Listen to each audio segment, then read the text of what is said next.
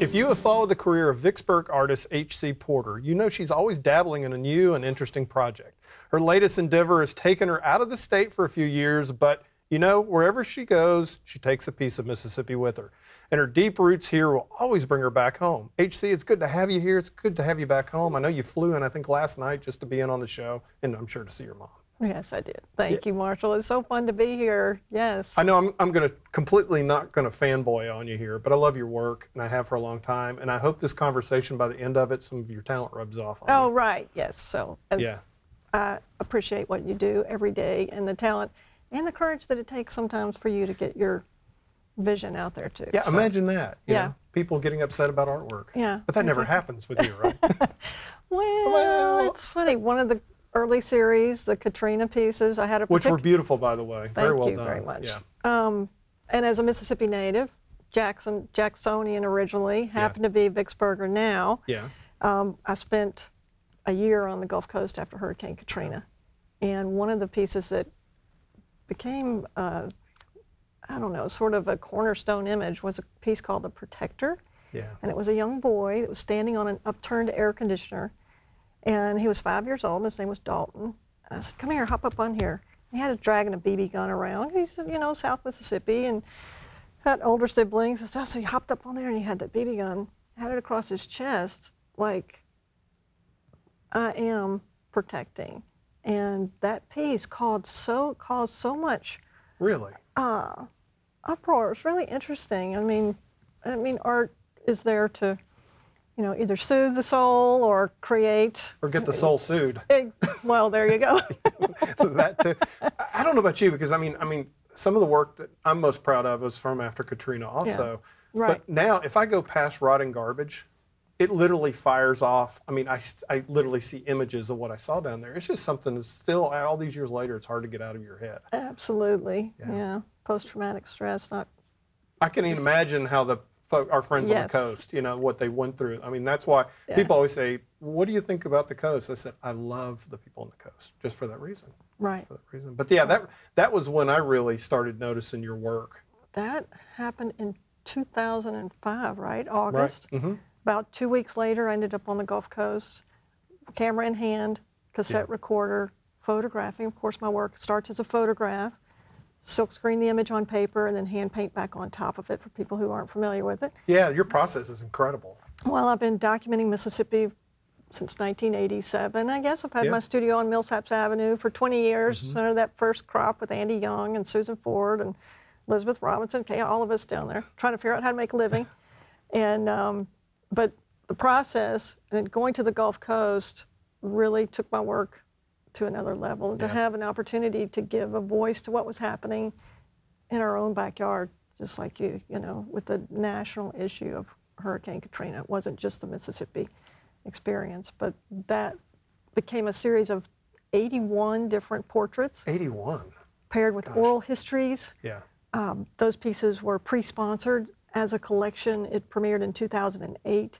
We had, I think, 38 different states represented with collectors from all over the country that had said, I want one of those pieces and I want to help the state, help the rebuilding of your community. So it was quite a journey. I'm about to say 81 pieces. How long did that take you to do? Forever. People would call me. They'd say, what number are you on today? Oh, I'm on number 39, knock that off. 3, 4, 5 days later, call me back. All these empty cans of Red Bull are on the ground. Right, and exactly. You're sitting there painting with your hand shaking. Yeah. People don't realize I really had to be sort of sequestered out of my studio. Yeah. They moved me to what is now the AmeriCorps in Vicksburg, the old All Saints Episcopal School. Yeah. There's a little house there. And they said, here, this is where you're going to be for the next 8 months so we can finish it. Because we had to set the deadline for the show to open. And it was just paint, stand up, walk around in a circle, sit down, paint, paint, paint. It was crazy. I'm surprised you didn't get into selling cars or something after that, because that would have burned me out. It was tough. It was. I really had to step back and take a breather too. Yeah, but I'm so glad you did it though, and you just discovered at that point that you're as much of a storyteller and journalist as anybody. Well, and that's something that I'd always wanted to do, was to add the oral histories. Because as I would meet interesting people all over the state and photograph them and know that I was creating work, they would tell me these really wonderful stories that I would just have to know in my, a little seed in my head, and I would think, why didn't I record that, what they were saying? So the Katrina Project, of course, was that opportunity to have the microphone there, and I was accepted as a Mississippian too, you know, so it really made a difference of what people were willing to share, but we all love to talk, we're Mississippians.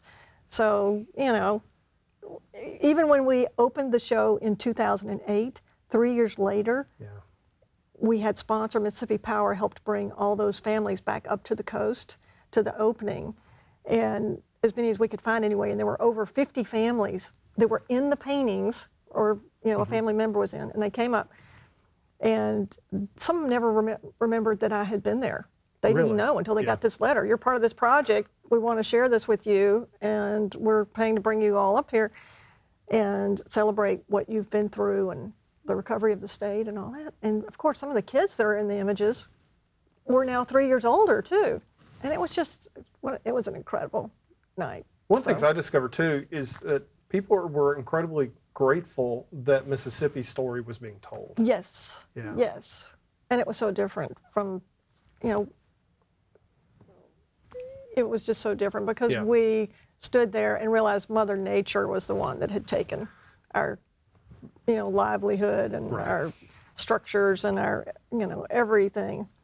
So it was a little bit easier. I think there was less controversy in the whole thing. When you were a kid and your mom was painting and you kind of discovered, did she say, well, you're really good at this, and she encouraged you, and she helped you get classes, or how did that process work? Well, when I think I was about 15, my mom was given a camera, like an Olympus, a new SLR.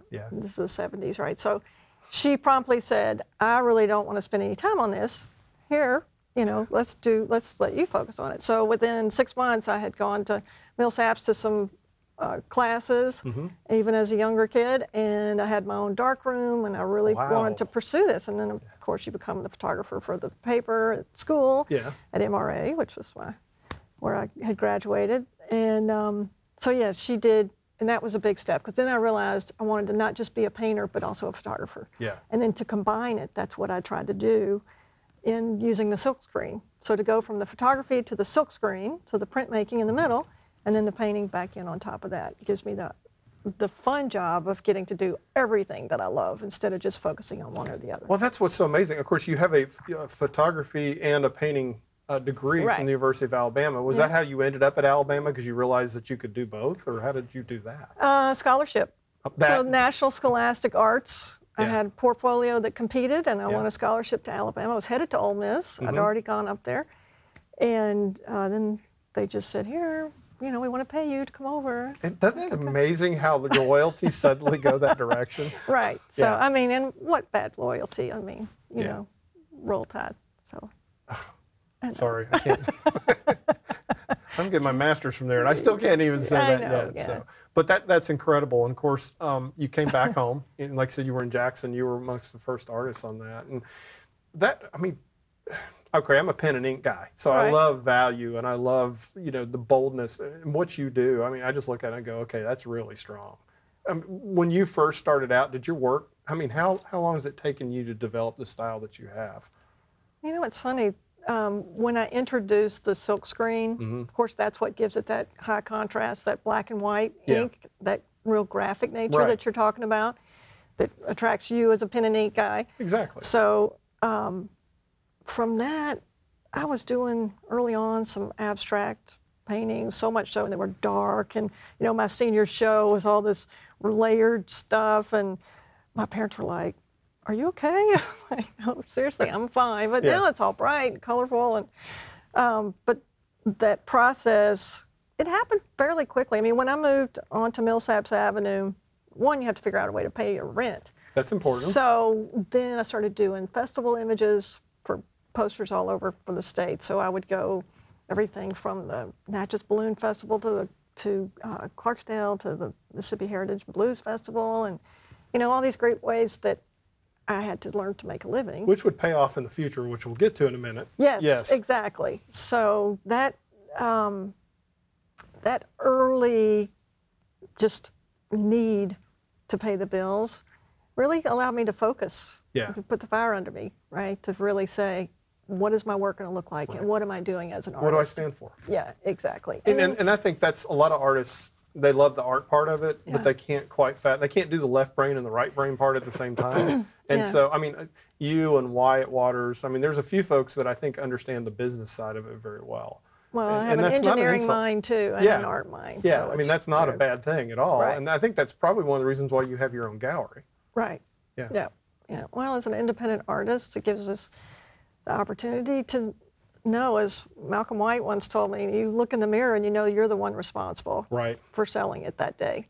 Yeah. It's not somebody else. So. Well, you know the product. Right. That's true too. You do. And you get to keep all the money. Well, then there's that. But that's out loud. I'm sorry. I might have to edit that out. Yeah, that's good. Now but your gallery's great, and it's right there in downtown Vicksburg. Yep, and it is. Downtown Vicksburg, which I mean, I love all the people that you know, the new brew pub they've got there. Oh my word, it's just exploding over there. It really is cool. And so you're really located. But why did you decide Vicksburg?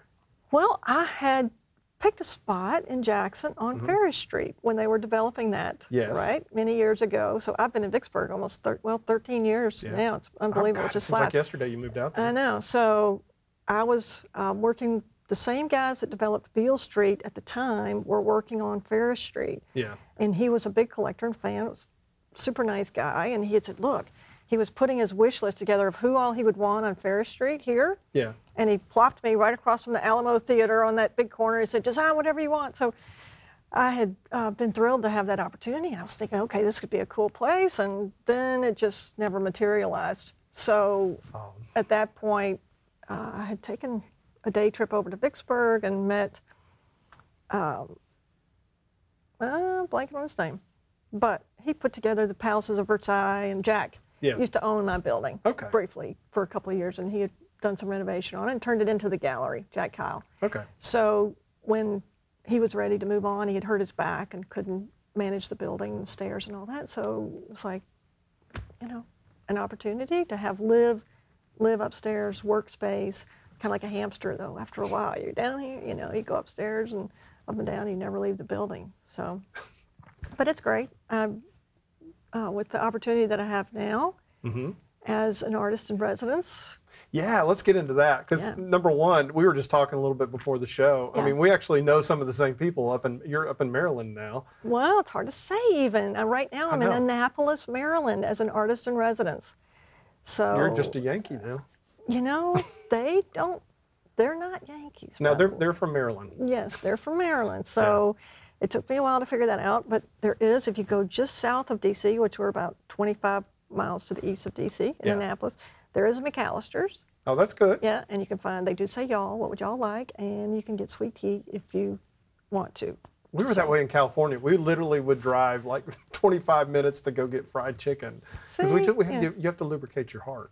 Oh, yeah. Vitamin Stay G. in shape, yeah. But you're loving it. You're loving doing the artist. Well, it's a beautiful place, and it came about because they had produced my traveling exhibition, the Blues at Home show. Yeah, which we got to get into all that too, because it was an amazing exhibition. It really was. So having this particular space is called Maryland Hall of Performing and Creative Arts. Yeah. So this is an old brick high school where they now have art instruction. They house the opera, the symphony. They have a big 850-seat auditorium that's gorgeous.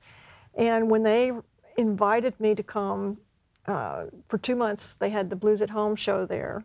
And we brought up Bobby Rush, Eden Brent, and Vasti Jackson for the night of the opening. So they were there present with their paintings. We moved everybody from, I mean, it was so electric, Marshall. You just had like chill bumps. It was so exciting to be with those guys. And they moved everyone into the performing theater, and we did an hour-and-a-half program of really oral history and incredible music by the three of them. Yeah. So much so that one of the patrons walked up to me after, and he said, you know, I've had season tickets at the Kennedy Center in D.C. for years and years, and this was as good as, if not better, than their, performances. Well, So I mean, it was really just cool. knowing Bobby and knowing Vasti both, they can. I mean, they yeah. don't have to play any music. They're so entertaining, such good Exactly. storytellers. And so. Eden with that barrel house rocking yeah. piano. I mean, everybody was just like, oh, it was so fun. Well, that's great. So, are you enjoying the just being up? I mean, and the thing I think would be advantageous for doing it is, if by the time you come back home, you're just going to have a whole new appreciation for being home. Exactly. And they invited me to apply. So that's how this has come about. So Really? they said, please, we'd love to have you up here if Yeah. you could do this. So, and it's a commitment of 1 to 3 years. And there's 7 different artists in residence there. So Okay. I'm surrounded by all this creativity, and it really is different for a change than being in my studio in Vicksburg, you know, plugging along by myself. And it also is an opportunity to bring my work to a broader audience, Yeah. which, I mean, I've shown all over the country through the years doing arts festivals and things. So I've Right. done that, I've been out there. But to take, I guess, what I'm focused on as an artist, so the storytelling part of my work, Right.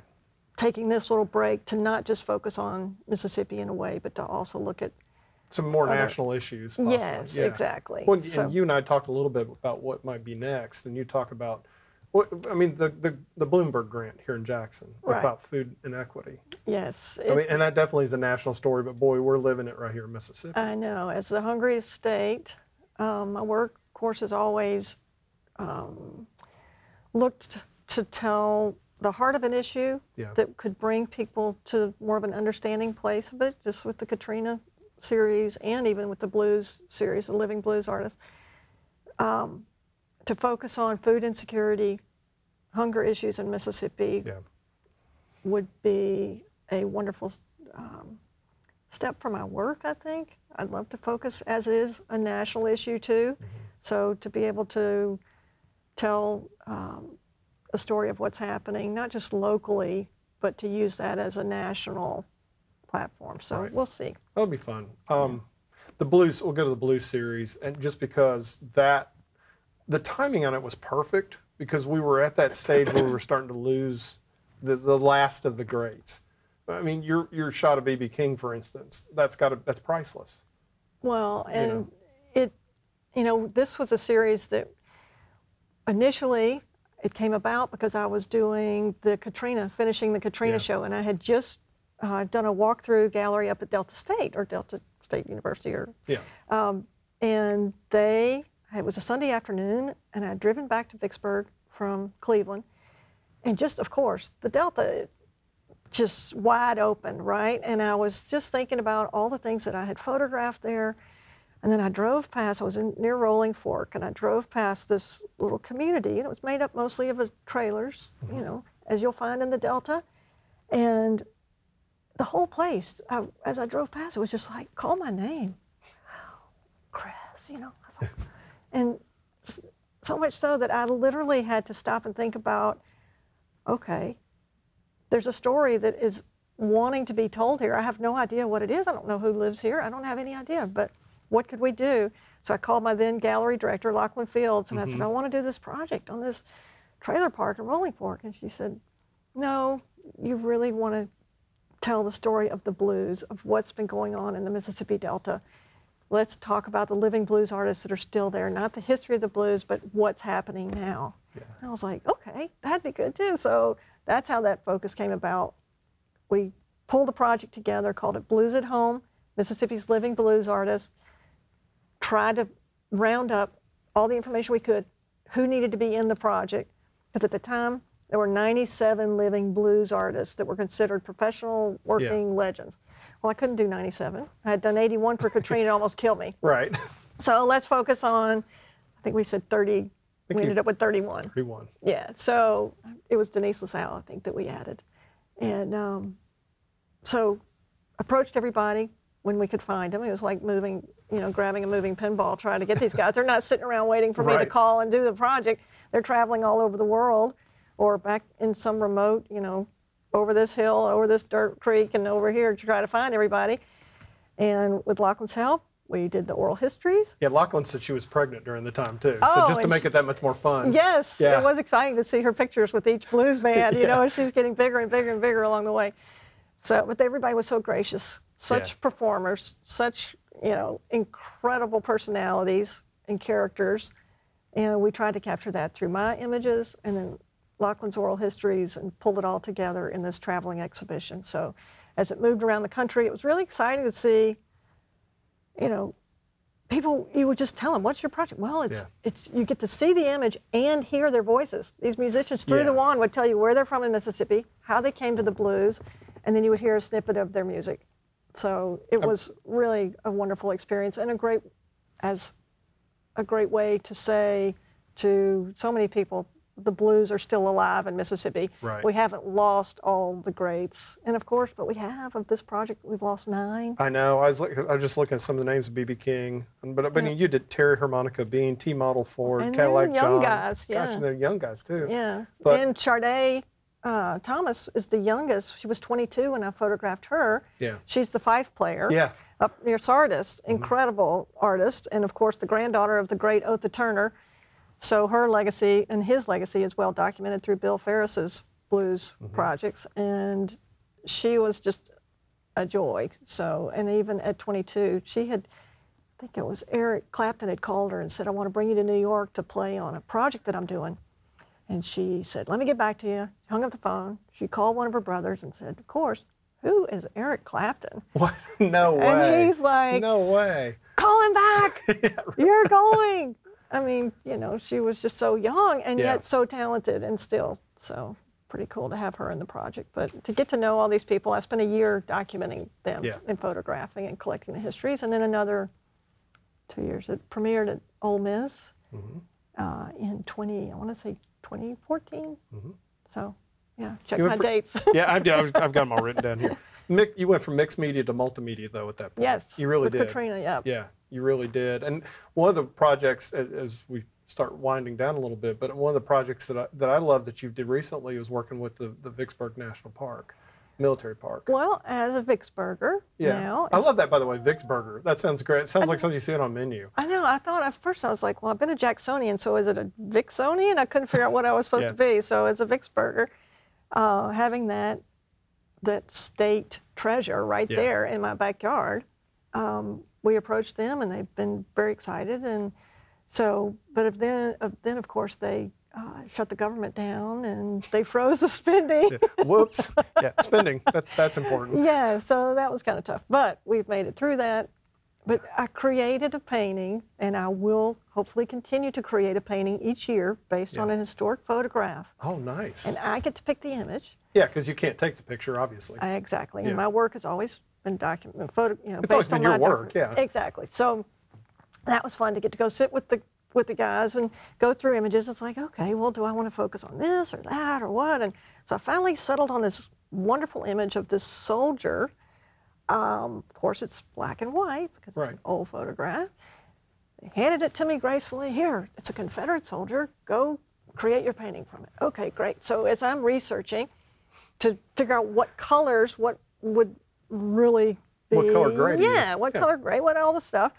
And it wasn't coming back that this guy was a Confederate. And all of a sudden I came up with some little insignia or something or stripe or his pack or whatever it was. It was like, no, he was a guy from New York, state militia, went off in gray, and that is the educational tool that they're going to use through this. So to have, and when I called them, I said, you realize this guy was Confederate? And they're like, well, our historian was gone that day. Oh, wow. So sorry. It's like, no problem. Yeah. Doesn't matter to me. It makes it even more exciting. Kind of a cooler story, to be honest with you. Because number one, running around with a gray uniform probably was not good for life expectancy. Exactly. And that's what they were talking about, how difficult it was at Manassas. Nobody really knew who they were shooting at. So but to do the project, to bring my own color to it, which is what I always do, it really came alive. The image is really beautiful, and the look on his face is haunting, too. Isn't that amazing? Yeah. It really is. Just that intensity that he was just so focused. I just loved the image, and I'm really pleased with it. And we were fortunate to have Thad McLaurin here was the sponsor for the piece. He's a big historian, big, hilarious guy, and great fan. So it was fun to work with him. So he owns the original piece, and then we were allowed to create merchandise and stuff for the park. That's right. So they'll use it as an educational tool, and then I saw the T-shirts. Yeah, they came out cool. neat. Yeah. So, And now they have a few, I think, over there in the Visitor Center. So you can always get them at the gallery too, or online or whatever. So artists in residence, you're going to probably work on the food insecurity. Then what's after that? Just whatever comes up next. That's the beauty of it, I guess. You're your own boss. Well, exactly. And I still do some commission work too. Yeah. Through the years. I will work for individuals doing family portrait pieces from either their family historic photos, Yeah. or current images, or I'll create new photographs and print those and paint that too. So that it takes a village. Exactly. Final question, I guess. Yeah. Do you ever just wake up in the morning and go, I can't believe that I get to do this for a living? You know, that's a wonderful question. And yes, I do every day throughout the day. But some days it is work too. Well, some days when I stand up to paint, and do you know, my 81 hip doesn't really work like it used to. So when I think of that, yes, I'm still very grateful. Or you're this close to it and you realize I can't see the painting anymore. Yeah, I got you have to get a shot glasses. for tendonitis in your elbow and just stuff like that. But See, that's the thing people just don't understand. Us artists suffer. Completely. What we do for our art. Right, exactly. I have really enjoyed getting to sit down and talk to you. Like I said, I'm a huge fan, and so I'm just every time you have a success, I just cheer. Well, very sweet. Because it's great for the state of Mississippi. Well, I have been an ambassador for Mississippi for a long time. Yeah. And I consider it my life's greatest calling. Yeah. So I love Mississippi, and I hope it shows in my work. So. Well, thank you for coming in. Always good to see you. Thank you, Marshall. It's been wonderful.